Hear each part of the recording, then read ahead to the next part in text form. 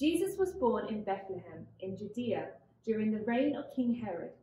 About that time, some wise men from the eastern lands arrived in Jerusalem asking, "Where is the newborn King of the Jews? We saw his star as it rose, and we have come to worship him."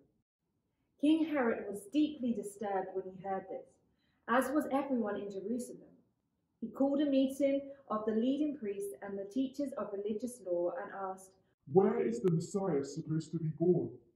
The Messiah is to be born in Bethlehem, for this is what the prophet said. And you, O Bethlehem, in the land of Judah, are not least among the ruling cities of Judah, for a ruler will come to you, who will be the shepherd for my people of Israel."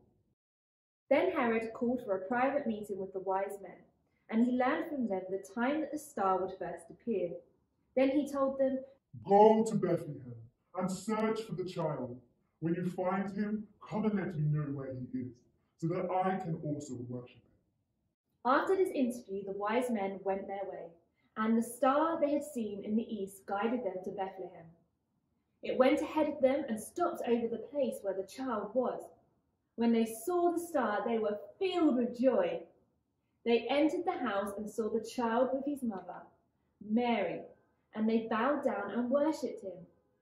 Then they opened their treasure chest and gave him gold and frankincense and myrrh.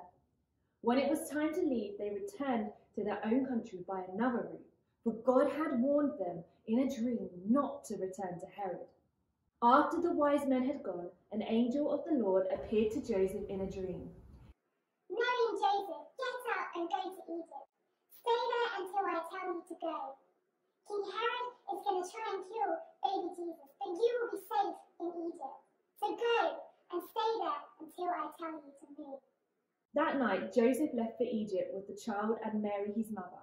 They stayed there until Herod's death. This fulfilled what the Lord had spoken through the prophet, "I called my son out of Egypt." So as we heard from the story, King Herod was a king who didn't want anybody to take his throne. And when there was a sign that somebody was going to step into his throne, he would do all he could to stop that from happening. So when baby Jesus was born, he began to fear that Jesus was going to take the throne. So he tried to do something to stop that. So he went out on a search to kill baby Jesus. And now can you imagine what Joseph and Mary must have felt when they heard the angel tell them that King Herod was going to kill their baby? They must have been pretty scared. But instead of fearing, Mary and Joseph listened to what God said through the angel. They trusted God and they went on their way to a place of safety. So God sent down his angel to talk to Joseph in his dream and said to him, King Herod wants to try and kill baby Jesus, but I'm going to send you to a place of safety where I will protect you, I will care for you, I will look after you and make sure no harm comes to you. And the amazing thing is, boys and girls, is that God says that to you and he says it to me as well. That he wants to take care of us. He wants to protect us and keep us safe, just like he did with baby Jesus, because no harm came to baby Jesus because God was with him. And God is with you as well. He wants to protect you and keep you safe. We just need to trust him when things are a little bit scary, and we need to keep trusting in God. In Psalm 91, it says, "He will command the angels concerning you to guard you in all your ways." Just like God sent an angel down to speak to Joseph in his dreams, he surrounds you with angels to protect you.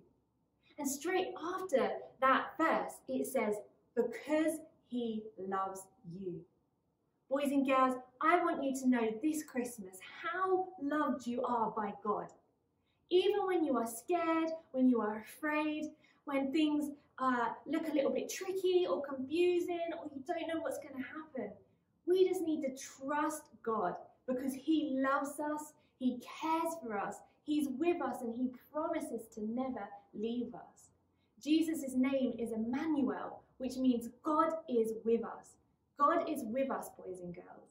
And just like he was with baby Jesus when King Herod tried to find him, he will protect us, he will keep us safe, and he will be everything that we need when we need him.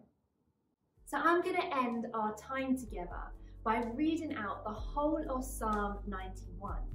And what I would love you to do is to just close your eyes and open up your hands.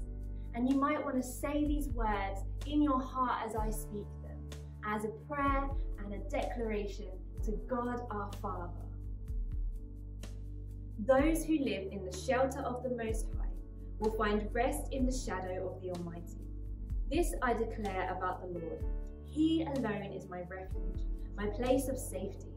He is my God, and I trust in him. For he will rescue you from every trap and protect you from deadly disease. He will cover you with his feathers, and he will shelter you with his wings. His faithful promises are your armor and your protection. Do not be afraid of the terrors at night, nor the arrows that fly by day.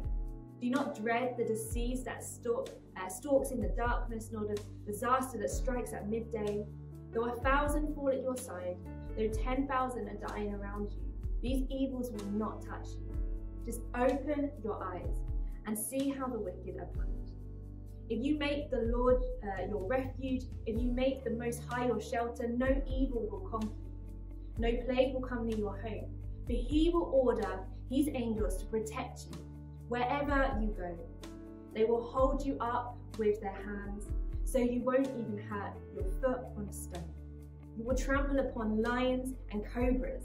You will crush fierce lions and serpents under your feet. The Lord says, I will rescue those who love me. I will protect those who trust in my name. When they call on me, I will answer. I will be with them in trouble. I will rescue and honor them. I will reward them with a long life and give them my salvation. Boys and girls, I pray that you have an amazing, amazing, amazing Christmas this year, knowing that Jesus, Emmanuel, God is with you. See you later, guys. Bye. Hey, City Gates kids, it's so good to be with you.